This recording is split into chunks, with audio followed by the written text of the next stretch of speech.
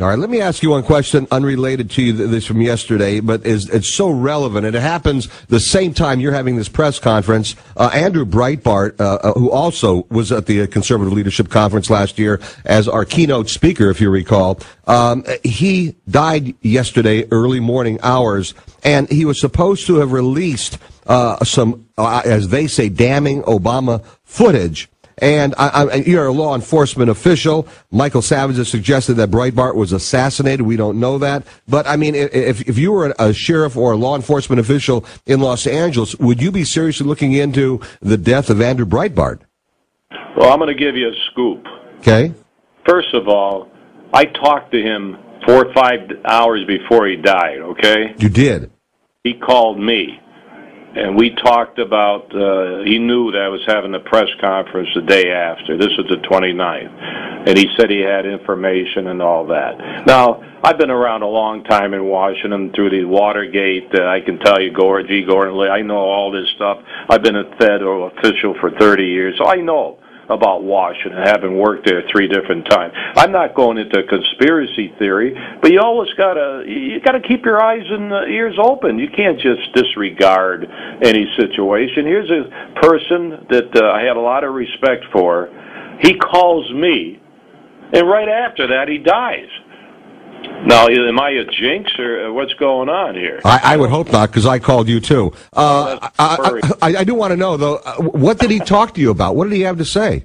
Well, he knew I was having a press conference on March 1. He had Jerry Corsi told me he was going to call me. He had the information on tapes or whatever. So the man calls me.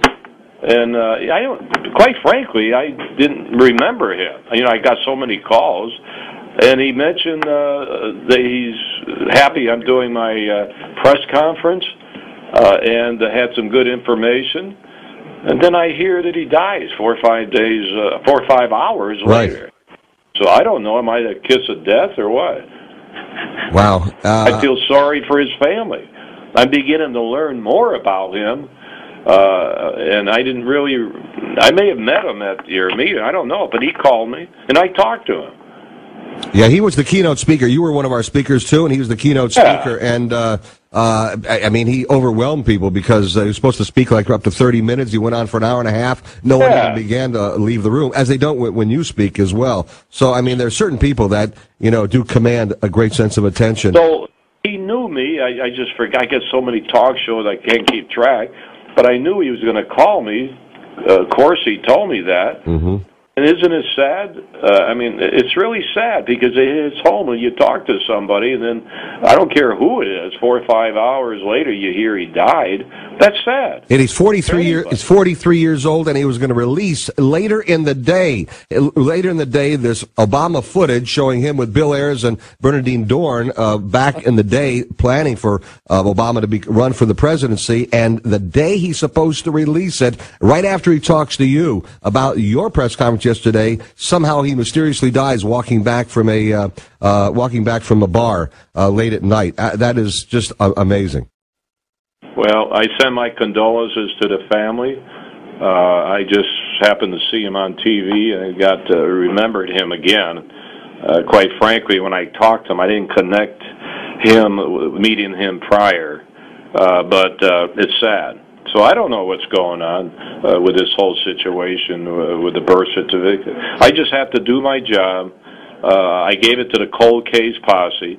I swear in citizens. They've been sworn in years ago, ex-cops, attorneys. So anybody that accuses me of wasting taxpayers' money, they can't accuse me of that. They're accusing me locally of everything you can think about, that I did this to cover up the Justice Department. I think I told you about that. Mm-hmm. I'm just doing my job. 250 Tea Party people came to me and said, "Sheriff, you're our last hope. Can you look into it?" Okay. All right, I've got to ask you one last question, which is an obvious one, especially in light of the death of Andrew Breitbart. Are you taking good care for your own safety, or concerned about your safety given what you're releasing?